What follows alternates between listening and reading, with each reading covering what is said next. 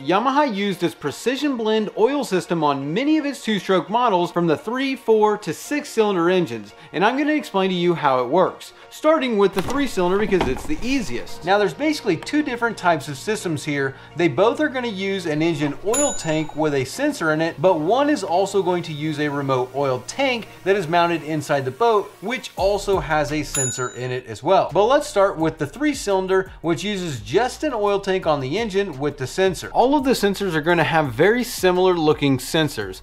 They're all going to have a top that's kind of like this, which is also going to have a shaft that comes down, as well as a float that floats up and down on the sensor.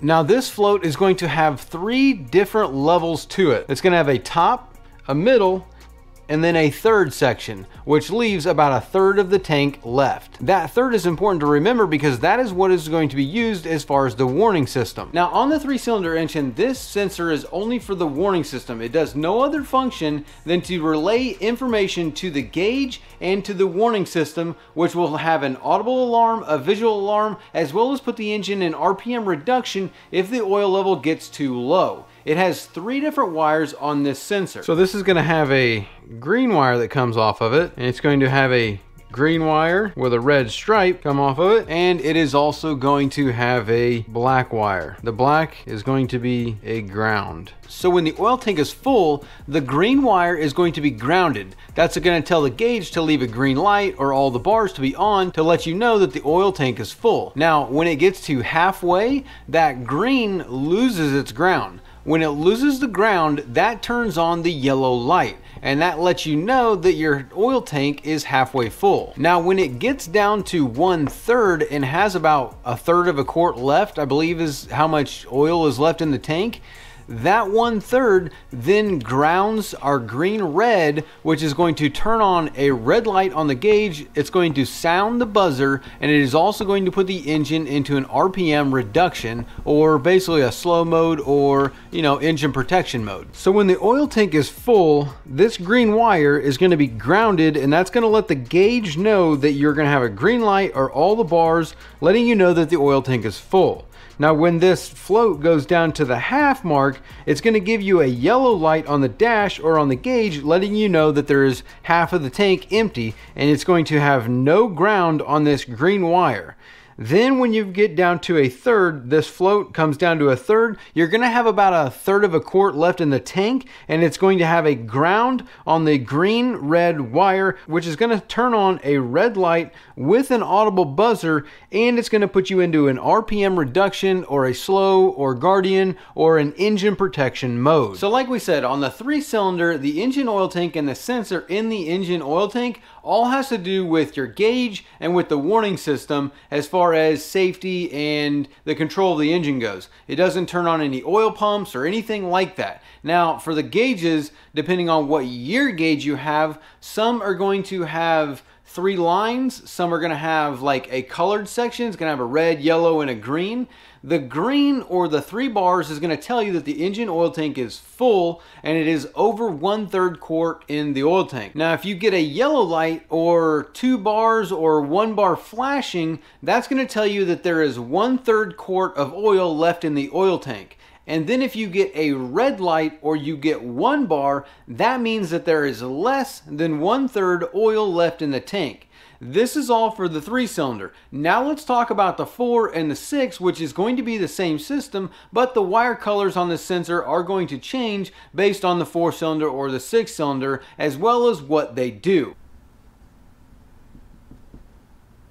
So on our V4, we're going to have the constant ground, we're going to have our white wire, then we're going to have a brown wire, and we are going to have a red wire. On the V6, this white wire is now going to be blue-white, our brown wire is now going to be blue-green, and our red wire is now going to be blue-red. All of these wires are going to function the exact same. So I'm just putting this one out there right now so that way you can see the V4 and the V6. These are the colors that are going to be for the V6, but they're going to do the exact same thing as the V4. before. So now let me tell you exactly how each one of these wires functions and what exactly it does. So we're always going to have the constant ground on the sensor. Whenever the oil tank is full, the white wire is going to be grounded. Whenever the sensor is at the halfway point, the brown wire is going to be grounded. And when the engine gets to 1/3, or the engine oil tank gets to 1/3, the red wire is then going to be grounded.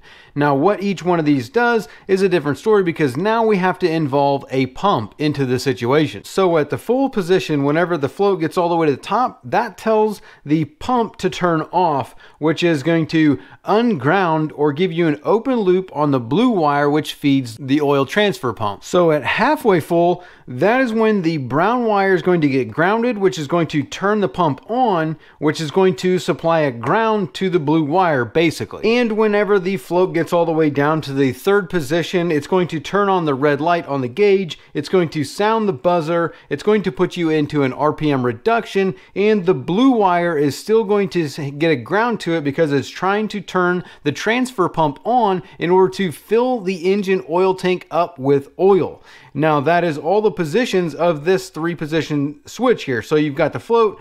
When it gets to full, it turns the pump off. When it gets to half, it turns the pump on by grounding the blue wire, but it doesn't do anything else. It's supposed to just fill back up and then turn the pump off. Now, if it gets below the half and gets all the way down to the 3rd, it's going to still have that blue wire grounded, but it's going to give you all these warning signs here as well and turn on your red light, your buzzer, RPM reduction, and all that kind of good stuff. So that's going to be the main difference between the 3-cylinder engines and the 4- and 6-cylinder engines, because you now have that remote oil tank, and on the 4-cylinder and the 6-cylinder, we've added a 4th wire onto the sensor, which is now controlling a transfer pump that is found on the remote oil tank that is in the bilge or in the boat somewhere, which that sensor uses the CDI unit or the computer on the engine to tell that pump to turn on or turn off using the grounds of those wires. Now there is also going to be a sensor inside that remote oil tank, which also does some other stuff, mainly all warning horn systems and lights and stuff like that. So let's talk about that sensor that's in there. Now this sensor is only going to have 2 wires on it. One is going to be our black, which is going to be our constant ground. And then we're also going to have a black wire, but it's going to have a red stripe to it. Now this wire here is going to have a full position, which is going to be grounded, and a 3rd position, which is going to be ungrounded. So when the float is up here at the top position, that is going to show full, which is going to give you a green light at the dash or on the gauge. And when it gets down to 1/3, it's going to give you a yellow light. Now this is also where it gets kind of funky, because if there is no ground, or you're at a 1/3 and there's no ground on our black and red, this will also tell the CDI to not transfer oil, which means you're not going to get a ground on our blue wire, which we're going to talk about. But this means no oil transfer. So if you don't have a ground on your black or your black and red, then you're not going to transfer oil, and you're going to have that yellow light on the gauge. But this leads us over to talking about the transfer pump, which has a blue and a brown wire on it, but it is also related to our black and our red wire. Because on the top of the harness where the sensor from the remote oil tank connects to the harness that goes to the engine, there's 4 wires there. There's the black and the red, but then there's also a brown and a blue wire. Now those brown and blue wires go down to the pump, but the black and red and the black go back to the CDI unit or the computer that is on the engine. And if that engine, that CDI unit, that computer doesn't see the ground on our black and our red wire, then it's not going to supply the ground, which is the blue wire, to the transfer pump. Our brown is going to be the constant 12 volt going to the pump. So whenever you have the key switch on, there's basically 12 volts on this line that is going down to our transfer pump, and then the blue wire is our grounding wire, which is controlled from the CDI from the computer that is on the engine. Let me show you how this looks. So our engine CDI computer has the black ground and the black red for another ground going to the tank sensor, and then based on what the tank sensor does, it then tells the CDI what's going on. Now from that, you also have this brown wire, which is positive 12 volts key on power. So there's always constant 12 volt power for the transfer pump on that brown wire. Now on our blue wire, that is where things change, because on this right here, you're going to have ground for the transfer pump. When our oil tank is full, this is controlled from the engine tank sensor.